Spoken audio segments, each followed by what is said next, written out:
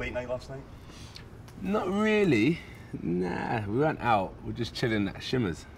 Shimmer. Nice. Beautiful spot. It's nice, right? It's a really nice bar. Yeah, so we're just chilling around there. But like And you've had a 2 good time, a.m.'s I like take the it. normal. And it's Dubai for you. Yeah. People will not start eating until 1 a.m. Do you know what I mean? So it's just like the norm. Yeah. So like 2 a.m., 3 a.m. is just like an early night.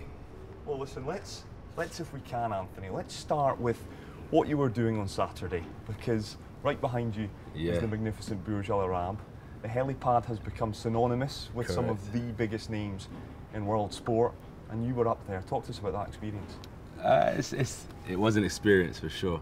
Like I've been to the top of the Burj Khalifa, which was good, It's awesome. unbelievable.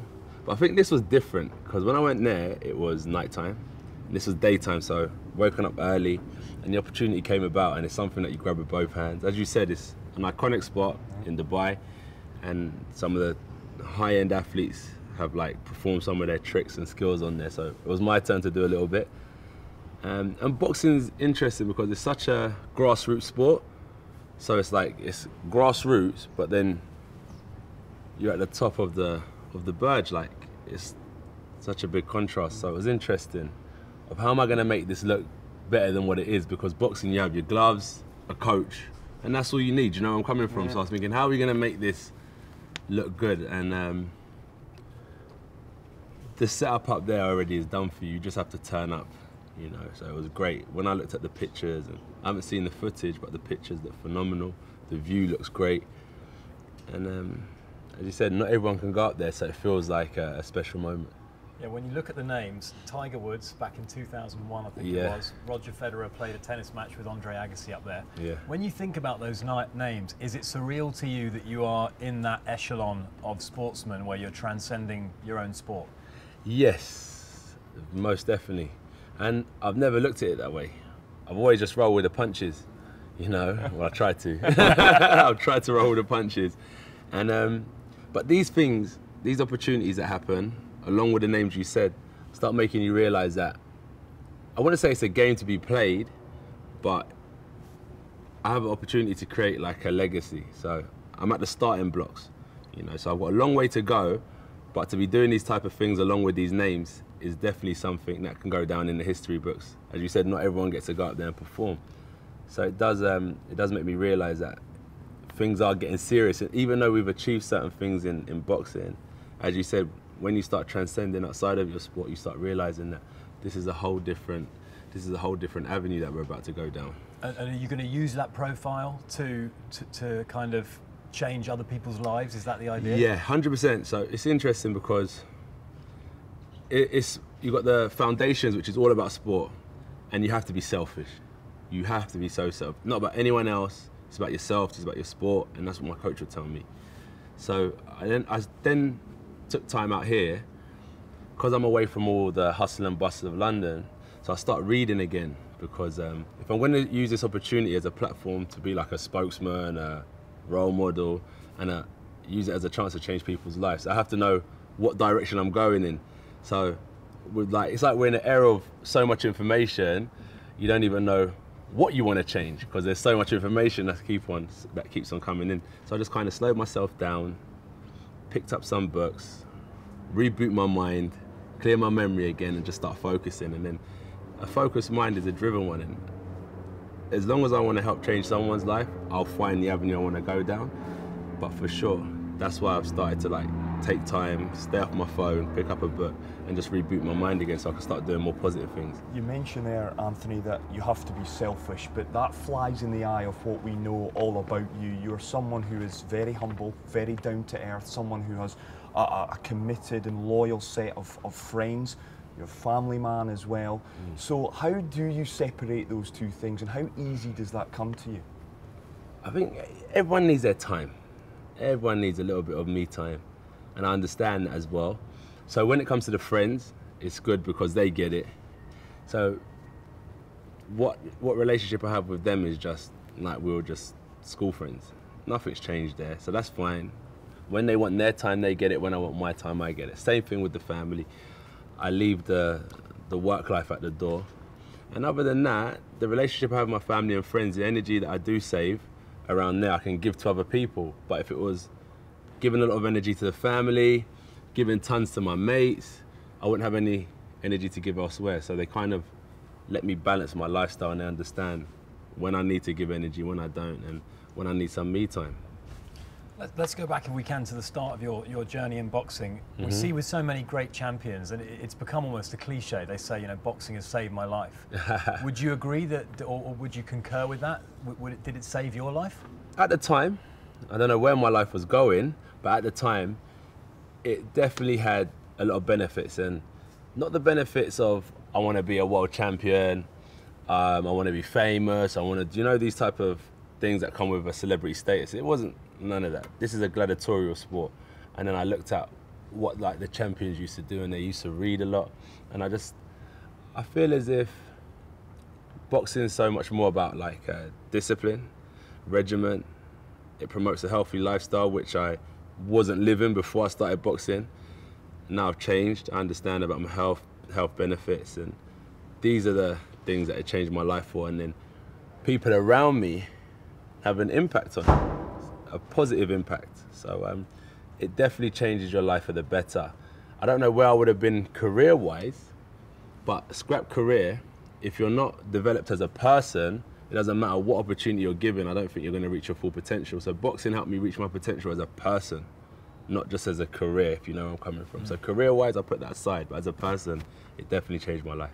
So where was your mindset at? And I'm taking you back to the age, I think, 17, Anthony, but can you remember where your mind was before you took that decision to walk into a gym, to step into a boxing ring, and how that's changed? It's what attracts you, you know, what type of things tempt you, what type of things, what's the word I'm looking for? It's temptations.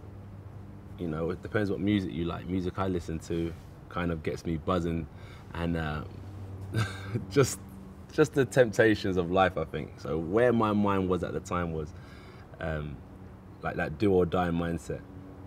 No fear. I would rather be feared than respected. But now I prefer respect. It's real. Do you know where I'm coming from? When I leave the room, I'd rather people say, that's a nice guy, that, than say, thank God he's gone, what an idiot. When I walk in, they shake you. So you know where I come from. A few. So I think respect, you know, is much better. But back in the day, it wasn't about respect. It was just more about fear. You've obviously been blessed with a physique and an athletic frame that we can only dream of. We're glad we're sitting on the opposite side, but not next to you. But when you got into a boxing ring for the first time, you'd been a sprinter, you'd been a footballer. What was it about boxing that instilled that, or drew out that discipline in you? And can you remember the first time you put on a pair of gloves and how it felt? I just remember, like, football, it's a fun game. It's so fun, do you know what I mean? Like, it's interesting because I hear about retired players that still go out and play football, got nets in there. When I'm done with boxing, I don't want to see a boxing bag with again. The beer guts. Yeah. So you can see it's a fun game that you can do with your kids and your family. Same running, you know, I think that's more a career, it's individual, and I think boxing is a career, it's more of an individual sport.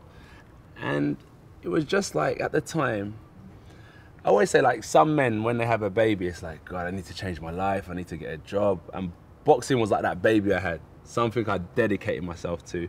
And my cousin was training at the time. He was my big cousin, so I kind of took role in what he was doing. And I used to have the car, so I'd drive him to training. And I just moved to London, so I didn't have a whole heap of friends, but he was a friend I had, so I was kind of birds of a feather flock together. So if he boxed, I'll probably box. If I want to go eat here, he'll come with me and eat here. So we mixed and matched ideas and what we liked. And then I just sat back and I thought I could do this. But one thing I realized is that it's so easy watching from the outside. You know, throw your jab and move out the way of that punch. Boxing's about not getting hit. If it was that easy, everyone would do it. But I tried. And one thing leads to another in a boxing gym. It's very old school. It's you come in once, next minute is, Josh, go and get your head guard, you're sparring, and you're thinking, what, sparring? I ain't even learned how to throw a jab yet. Next minute is, Josh, make sure you're running on Saturday, because in 3 weeks you're fighting here. And the issue is that you hear about stories about people that didn't reach their full potential because of that fear. you know, and you don't get that respect. So it's back to the mindset I used to have, is that overcome the fear, but through that you gain a lot of respect. So I just kind of cracked on, and I enjoyed the background of a lot of the people I work with in the gym. Different races, different religions, different shapes and sizes, people from different backgrounds. Welcomed everyone into the gym, so there was a real good bunch of friends I made from there. And I didn't want to lose that because of fear of competing at a different level, so I just cracked on. I saw the benefits. When I was younger, I used to smoke, clubbing, you know, kebabs after the rave, as you do. As we still do. Yeah, exactly. Yeah. So you never got off that bandwagon. You never got off the bandwagon. So things like that, I started realizing and started flip reversing and changing. And that's why I carried on going. I think the thing that I get from that then is that you weren't afraid to step out of your comfort zone. So if we take you back to your childhood and growing up on that council estate, what was it about that community? What was it about your upbringing, do you feel, that allowed you to be so natural in and out of a comfort atmosphere? Yeah, so my parents were grew up in Nigeria, and then they came to England. So like, let's say I'm first generation in England, so I was born in England. And so on the estate, like, it's different cultures, isn't it? So my parents are from Nigeria, born there, so on and so forth, raised there. And then I'm in England in the estate, so it was different cultures, so it was stepping out of my comfort zone. So in my house, it's like I'm still in Nigeria, but then I leave the house and it's like I'm in England. So it's like different cultures, so it's about mixing with different people, mixing with different cultures. The good thing about growing up on the estate is that there was about 40 of us, you know, kids, so it was not a problem. That's why I think I can mix with people easily, because I wasn't sheltered. And the good thing about maybe starting boxing late is that if I did start when I was like 10, I think I wouldn't have seen or done half of the things I've done, because I would have been sheltered away. Like, no, don't ride a motorbike. No, don't go out there. Don't stay out past 9 o'clock. I lived, I experienced, I've had fun, and it kind of shapes you, right? What you learn is who you become, and I think those type of things shape me. So that's the benefits of growing up, I think, on a council estate and having different experiences, like with culture, and having so many different friends with the same, not issues, but the same type of things I went through. And we all just mix and blend. Some people become your friends, some people don't.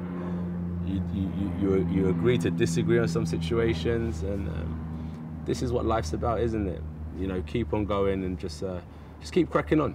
That is it. Keep cracking on. Tongue twister. I still got friends that I grew up with as well that are doing well for themselves, and it's impressive. They really impress me, because there was like not a lack of opportunity, but you can become settled within that community. Just on that, we see in the film Rocky and Sly, when he goes back to Philadelphia, to his area, he's saying hello to everyone. Everyone roots for him. Everyone is a Rocky fan. Is that the same? Are you seeing the same faces that you saw as a wee nipper, and people are AJ fans? Do you know what? It's nice.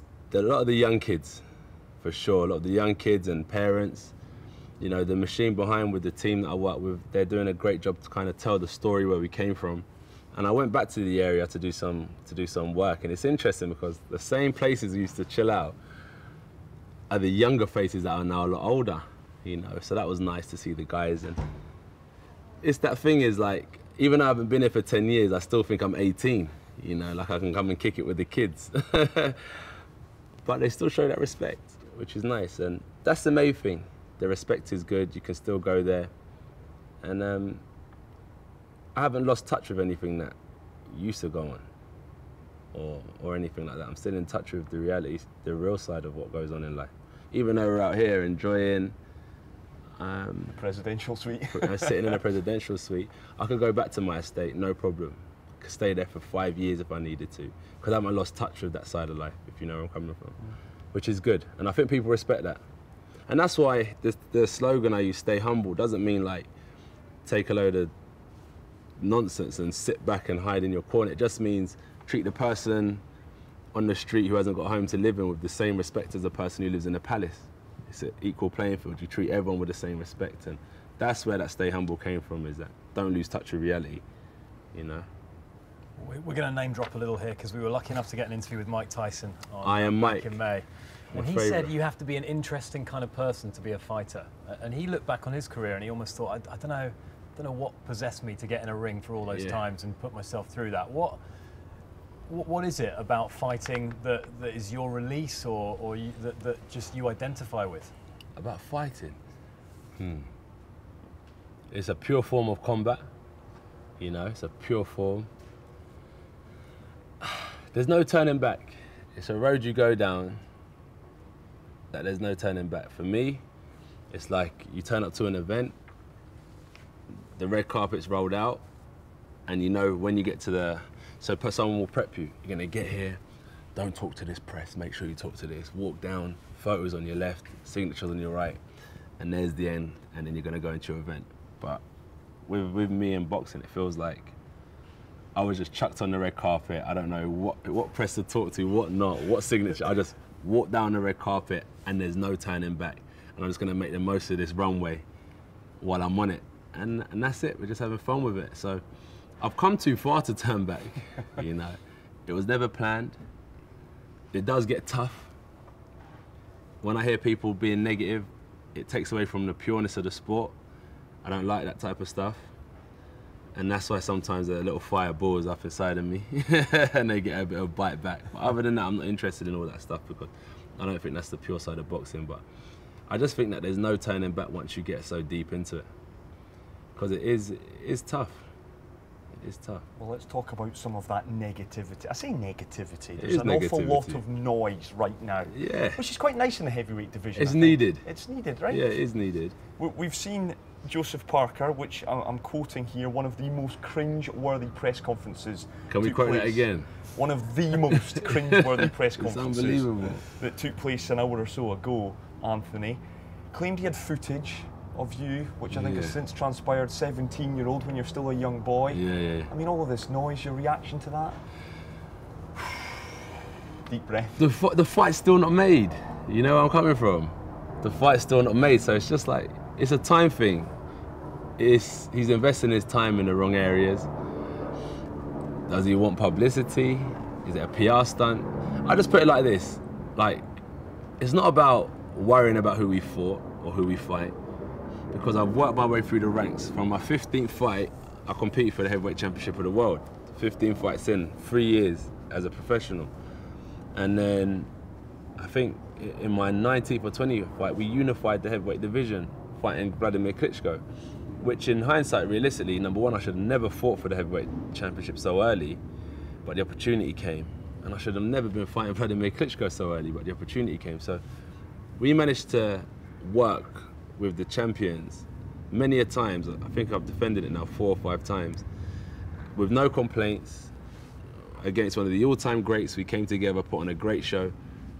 So what's so difficult with fighting this little kid doing press conferences, talking a load of rubbish? I don't get it. Like, we've worked with people, so it's just very unprofessional of them, you know. But it's a shame because boxing has so much credibility. The heavyweight championship is a really well-respected title to have, but stuff like that takes away from, like, the creme de la creme of the sport, I think. Do you read what's being said? Do you keep an eye on? I think Deontay Wilder said first of all he's named his belt Sophia. Wow. Which I'm not sure. Can you name a belt that you're not? I don't know. It's maybe you name. Some men name their cars. Yeah. Some lonely men name their cars. Just to clarify, you don't have any girls' names for your 2 belts. No, I don't. I actually don't. Maybe you should get on that, AJ. Nah, I'm not joining that bandwagon. I'm not joining that bandwagon. But in terms of you know, all the noise that's around at the moment, in your mind, is there a logical order to what should happen next year? Yeah, in the terms of, as I said, I've worked with people who have achieved way more than me in the sport, and I was like, so they'd achieved a lot, they weren't champion anymore, and we came together, we put our egos aside and we came together to create fights. So how next year should work is, realistically, I'm still on my journey. Like, no one can dictate to me what I should be doing. You know, these guys aren't dictators of my career. This is how I should plan out my career how I want. But I hear some of, let's say, people from the enemy lines chirping up, and we're not afraid to go to war. So we come together and we sit down like men and we try and draw an agreement. And if the agreement isn't good enough or they're not happy with what they are offered, because remember, they're the ones that are declaring war, but telling me that they need to buy arms from me. They should be locked and loaded and telling me this is what we have to offer, but there's no offer from their side. So what I feel like is that we'll go to them, put an offer on the table, they start demanding this, that's not real, so it's like outbidding yourself. And we're back to square one. So next year should be as simple as this. If they're really interested in fighting, we'll look at where they're competing, where they want to compete, in terms of what they're generating, in terms of rematch clauses, who walks first, who walks second, profits and loss, triple what they could be earning financially, and then why wouldn't they take the opportunity to capture the heavyweight title? I don't understand. So it's as simple as that, I think. It's not, boxing isn't a complicated business when you're working with us especially, so I don't know why. As I said, we've worked with people. It's become one, hasn't it, though? Yeah, but that's what I say, we've worked with people before who could have had a massive ego, but they put that aside and we managed to put on a great show. And like Klitschko retired on that loss because he was happy with what he achieved that night. So I don't see why these guys can't follow suit and kind of realise that these guys aren't a headache to work with, we're good to work with, but they need to put their egos aside and stop doing silly stuff like that press conference, because it doesn't really gain any credibility, I don't think. Of the three, Anthony, Parker, Fury and Wilder, who do you think possesses the game, the weapons that could trouble you the most? Fury. He's just awkward. He's just awkward, if you know where I'm coming from. Tall. And I think he's a bit of a nut job, to be honest with you. To be honest, I think he's just got a bit of a screw loose. So any man with that, even if it's in business, you know, just any man with a bit of a screw loose, I'm sure you worked with guys like that before, they just have a little something that you can't put your finger on. So with Fury, it would be tricky to figure him out. I think Wilder, I know what I have to do with Wilder. Parker, I don't disregard him, but I think, you know,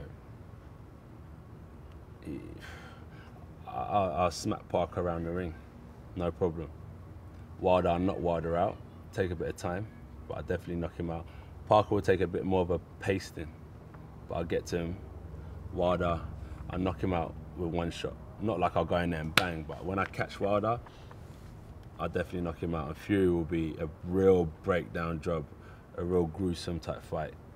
Kind of like that Klitschko fight. I'll go to hellfire and back to get the win. And did he impress you in that Klitschko fight, Fury? In his evasive skills, at least? Nah. Boxed 12 rounds and ran. Don't respect that. As I always said, like, if I'm the king of Dubai in the olden days, and different empire comes to take my territory, you don't come and steal my treasure. That's what Fury done, I think. He stole the belts from Klitschko in a sense, like he just boxed and moved. I know it's the art of boxing, but I always said that you come to slay the king. You look him in his face, you know, and you take what's his. And that's what I think me and Klitschko done. We came together man to man and just went to war. And I think that's like relit the division as well. Undoubtedly. Yeah. So easily the best fight I've seen in numerous years. For you, is there any boxing fight that stands out for you personally as being the best that you've ever witnessed? Ron Lyle, George Foreman, which is good. Toro Gatti, Mickey Ward was good. Yes. Yeah. All three? Yeah, I liked Sugar Ray Leonard, Hagler. He boxed really well. I like Sugar Ray Leonard. There's many fights.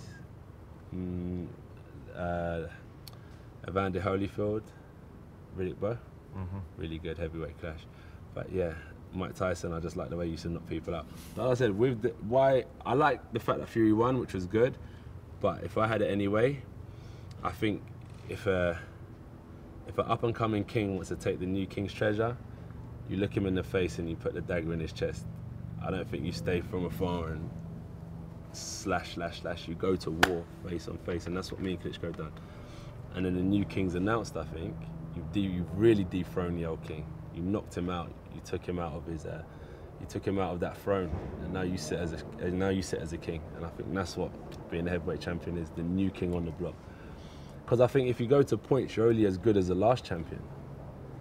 You have to knock out the old champion and show that I'm stronger, I'm more powerful, I'm more fearsome.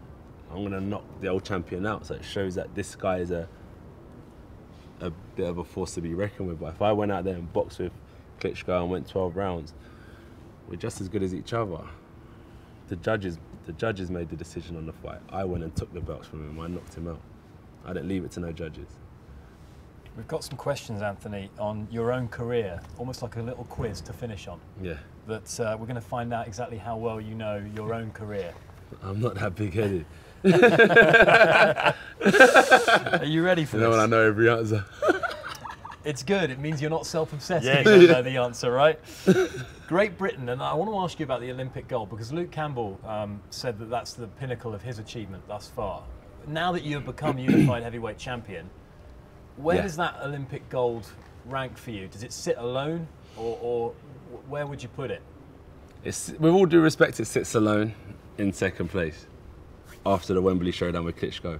Because when I started boxing as an amateur, it took me 3 years to go from walking in the gym with my cousin to then competing with the best in the world. So it was 3 years spin around, and I just didn't even know what was going on. No one in my family was big on boxing or in sport in general. And then I was at the Olympics. So when I fought Klitschko, I think that was an 8-year period that any amateur needs to hone his skills. So I think before any amateur turns professional, I think they need 8 years in the game of learning their craft, boxing at an amateur level, 4 years at their club level, maybe 4 years at an Olympic level. And I feel that me and Klitschko, that was my gold medal fight in Rio. So a lot of my friends, Joe Joyce, Boatsi, all of these guys, Lawrence Okoli, who went to Rio 2016, I think that's where I should have been, and I would have been more experienced. I would have knew about what I was doing. I would have embraced it a bit more. But London was a bit of a blur because it was just so quick. It happened quick. But that time when we unified the division with Klitschko, I felt like that was my Rio Olympic gold medal fight. The question is, Great Britain won 29 medals at that 2012 Olympics. Do you know which number yours was? The 29th. Was? Correct. Yeah. Correct. Yeah. Number 2, you are one of only 2 men to have won a world heavyweight title while still reigning as Olympic champion. Who's the other? One of only 2 men? Yes.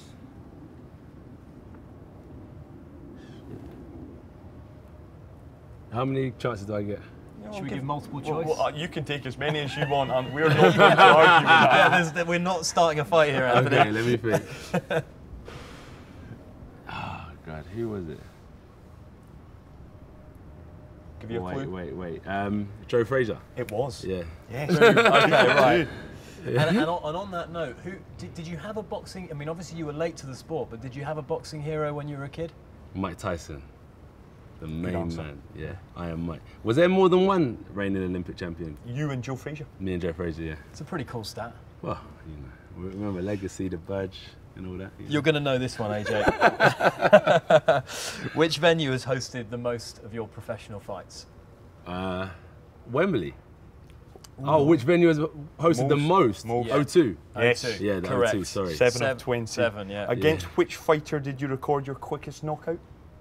Matt Legg. Yes. You're gonna smash this, AJ. How do I know this? What's your favourite knockout? Do you have a knockout you were like, that was sweet? The one come out when you left that guy lolling on the ropes. I can't remember. Zambano Love. Yeah, that's the I one. don't remember it. Nah. My favourite one, honestly, was Michael Sprott.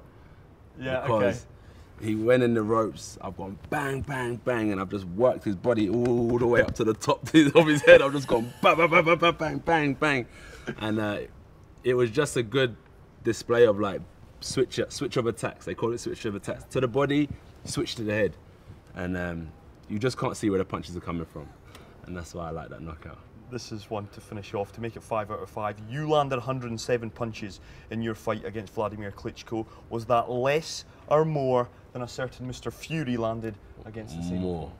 It was indeed. Way more. 5 out of 5. Tyson Fury landed 86. I think he landed about 5, didn't he? What actually landed out of those rabbit 86? punches. Well, it says here that he landed 86. Now, I'm conscious of time, AJ. I think it's a question that myself and Robbie discussed. We've been discussing it over the past 24 hours. Just having spoken to you for the past 40 minutes, just seeing that you're much more than just a fighter. You are a humble human being who wants to evoke change. Yeah. What will be success? What is What success will be success? for you? Okay, I'm not psychic, but I know what works for me, as we all do. Sleep late, you wake up tired. You don't eat, you get hungry. So I know what works. So education for me is important. And as I always said, is I have a platform to speak about different subjects and hear people's opinions.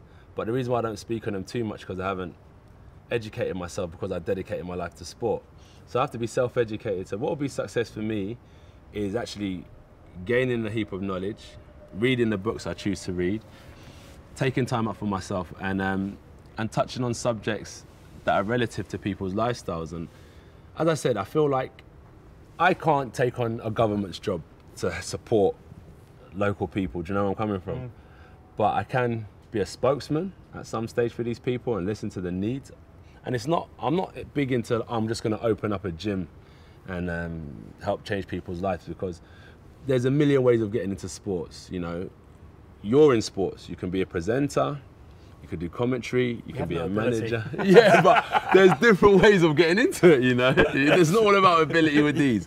So I want to teach people about, there's enough sports stars, there's enough celebrities, there's enough actors, you know, so we need people who are educated leaders. So that's what I'd like to do, is create more so leaders.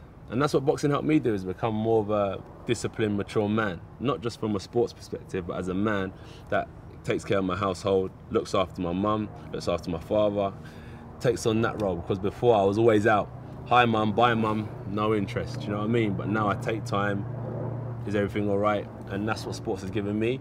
So I would help to create people to become leaders, and that way you look after your family, and it echoes in like, it's what you pass on to the kids and their kids, and it's a moral stand ground that I'll give to these people, and that's what I want. Last couple, AJ, you've been out here, you've done You great live out work here with now, the Dubai right? Fitness yeah. Challenge. Welcome to my suite, right? this is my Dubai suite. is I'm joking. Dubai's clearly a special place for you. Yeah. You obviously you got behind an initiative that had the backing of the royal family. Talk to us about your stay out here and how much you've enjoyed it. Well, I came out here to work with the Dubai Fitness Challenge. It was a really good narrative. I hope people are still training, but I think it gets the whole city moving. You know, I like Dubai as a whole, as a holiday destination. If you don't want to train, I completely understand. There's a lot of distractions. There's a lot of distractions. It's a beautiful place, and it has a lot of culture. That's one thing I hope Dubai never loses, is culture as well, because that's important for people to come and see. But the Dubai Fitness Challenge was really good. I got involved in that, and it was interesting because, like, the people came out, and I think they just came out to support of the city, of myself. And the workout I had completely got thrown out the window, because I thought people were coming out with their mats. There was going to be space for them to stretch and lean, but it was just jam-packed. And I was like, oh my God, what am I going to do here? They were playing music and it turned into like a concert.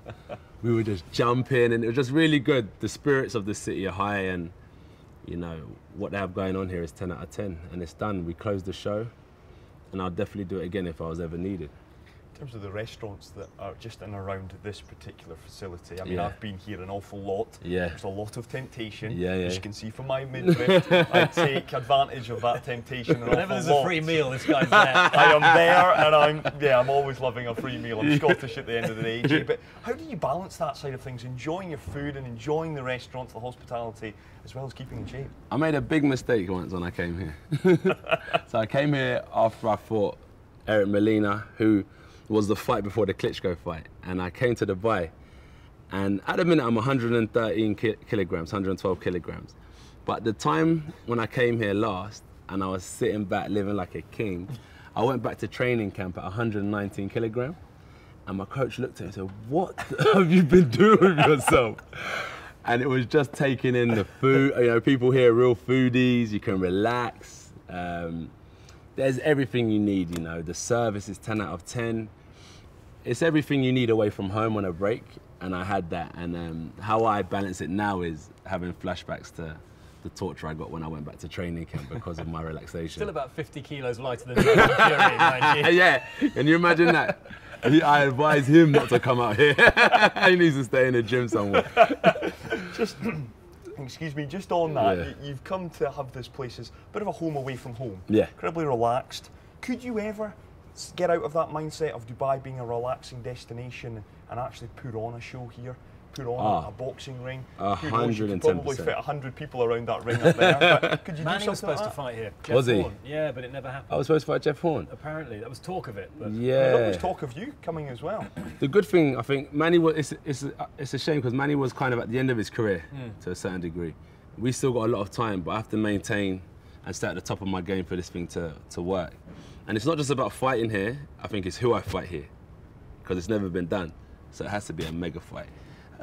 But for sure, I could definitely reverse the side of relaxing to the side of work. You can't beat working in an environment like this. If I can do it back home in the rain and the cold, I can definitely do it here. You know, meet Parker in the middle because he's got to come all the way from New Zealand. You could just... Yeah, let's not talk about Parker for now. Well, listen, AJ, it's been an absolute thrill for us. It really has. We've appreciated you sparing some time to talk to us this morning. No, thank you this morning. You are the champ. We expect that to be the case for the next few years. In terms of final one, do you have a retirement date? Do you have a year that you want to have everything achieved? We spoke about this from a point of view of how long do I want to get punched in the head, you know? It's not long. My coach will say, yeah, you only need 4 or 5 more fights. But on a business perspective and a legacy perspective, I've got to do it for 10 years. For the people, for my legacy, for what we're trying to create, I have to be in this game for another 10 years. Yeah. And your mum supports that? I think she supports any decision now. She knows I'm mature, so she supports me. She knows I try not to make too many mistakes. I'm not perfect, as I said after the fight, but I'm trying. AJ, it's been an absolute pleasure. Thank you very much. Thank you so much. Thank you so much, my man. Thank you, bud. Excellent. Thank you so much. No problem.